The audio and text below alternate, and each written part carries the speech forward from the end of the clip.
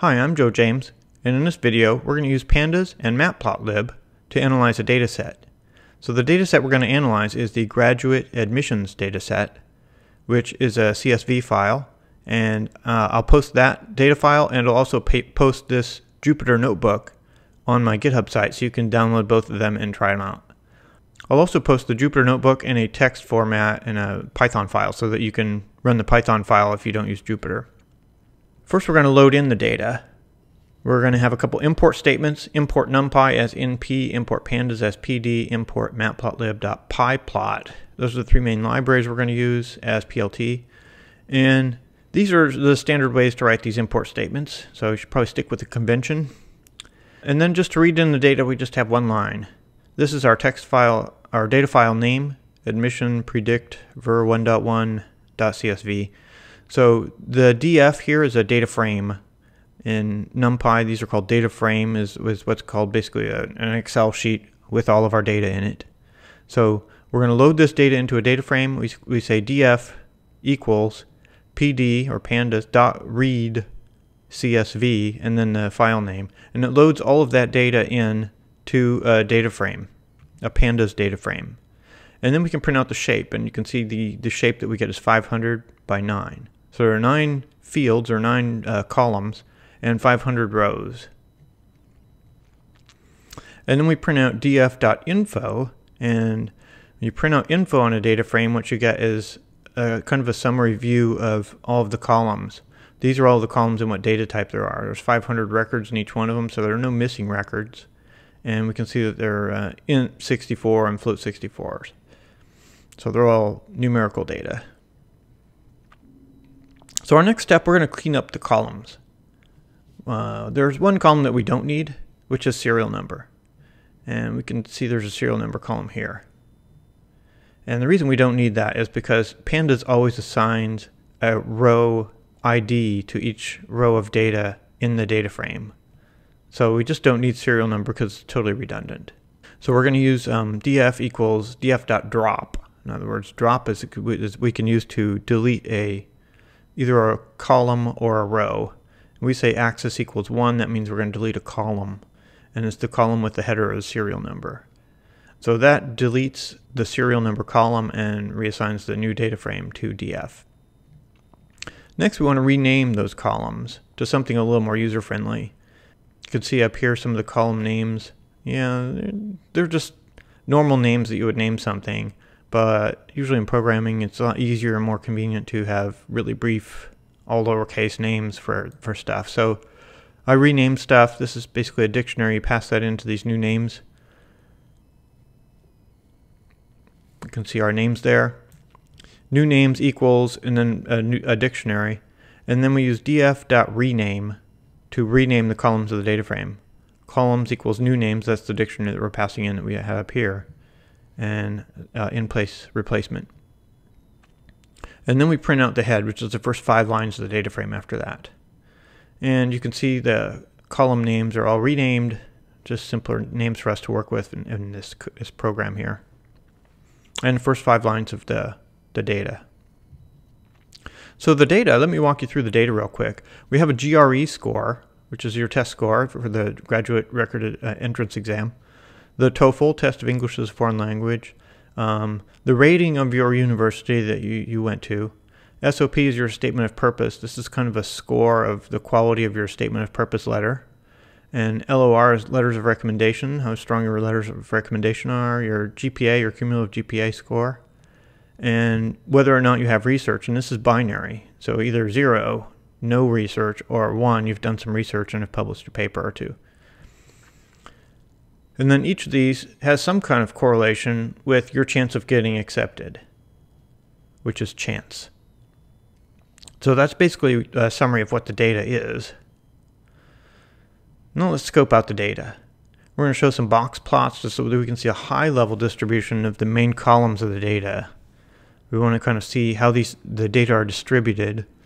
And we can use pandas.describe to also see a high-level distribution of the data, but in a text format.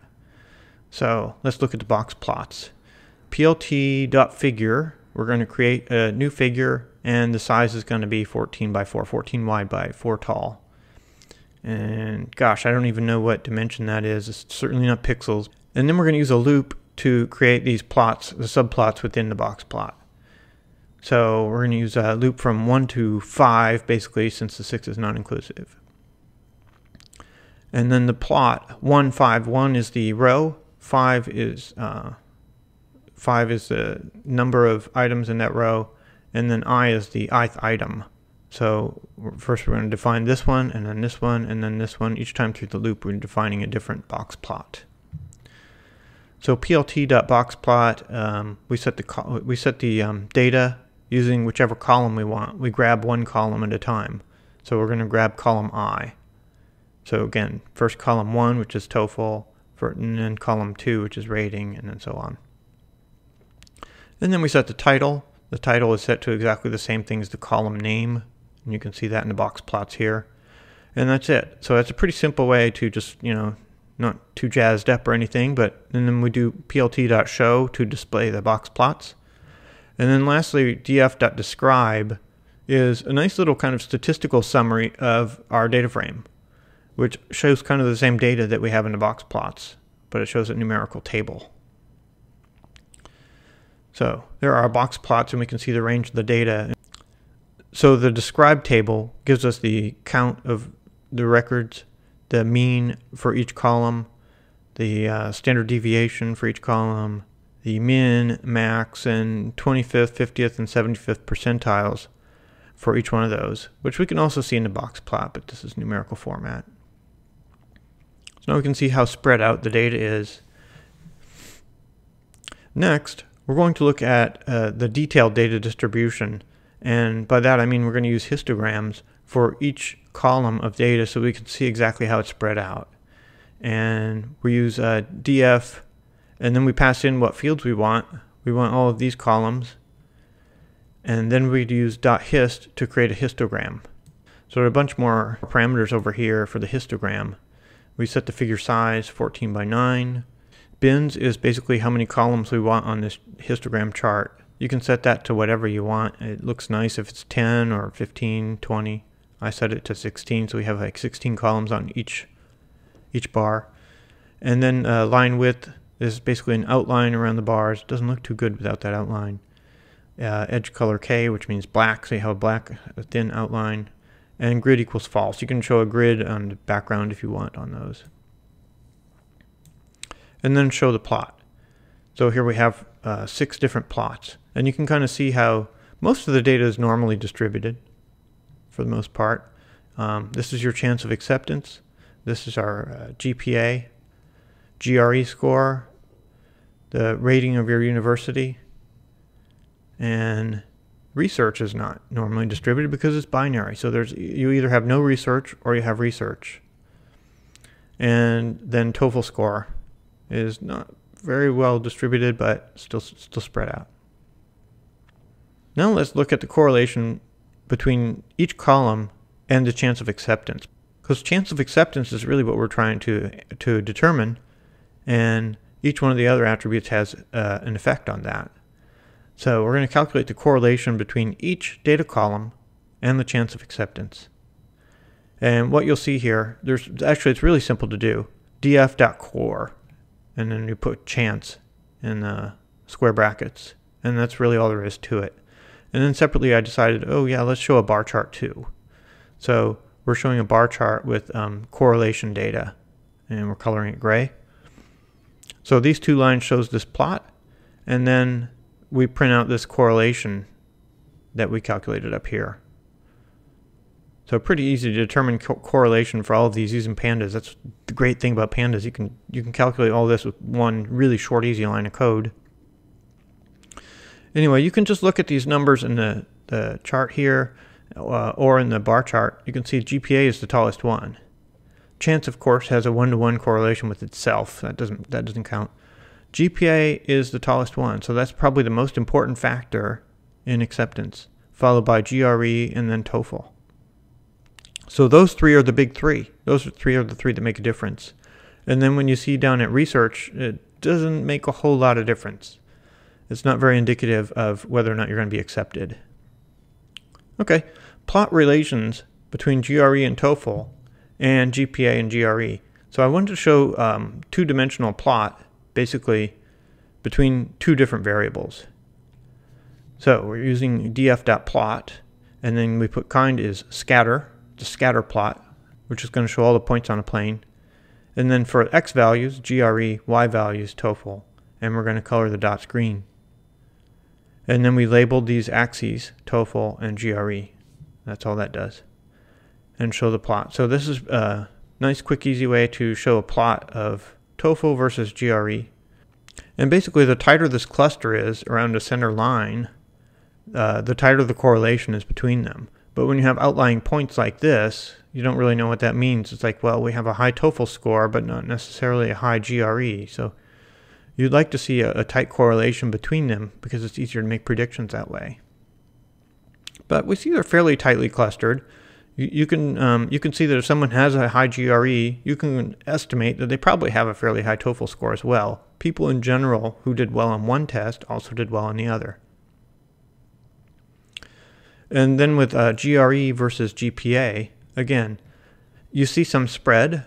But there's a clear linear relation between them, so that the higher one's GPA is, the higher his GRE is likely to be.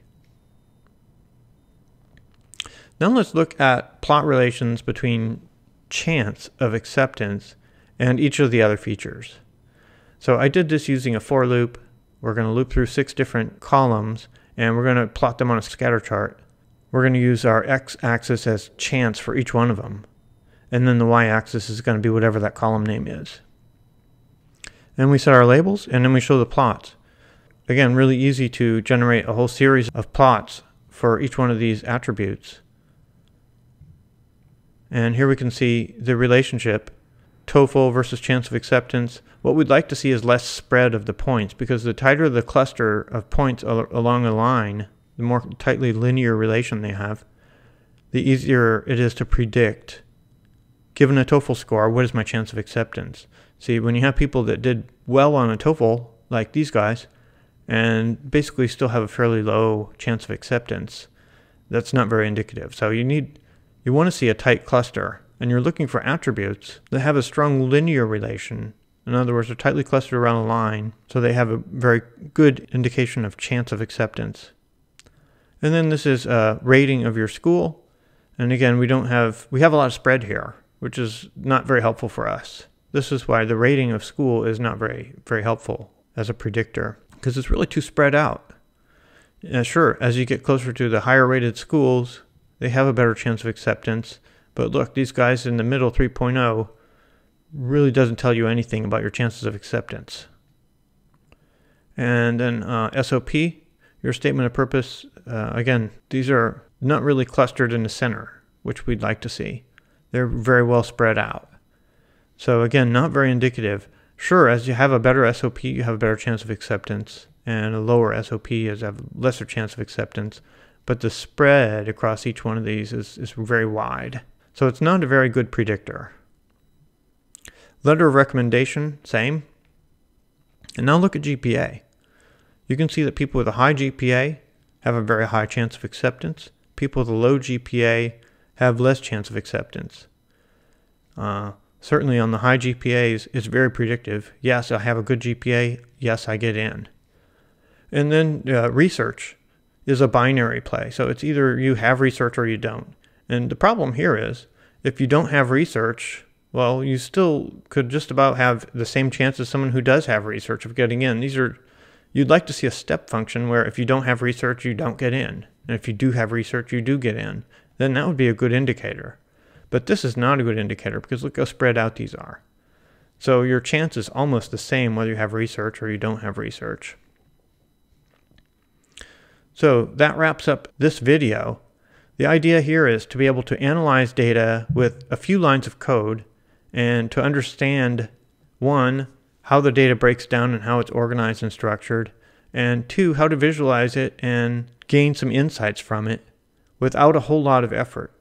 And you can do that using Pandas and Matplotlib, and I hope you learned that from this video.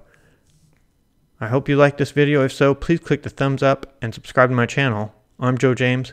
Thanks for watching.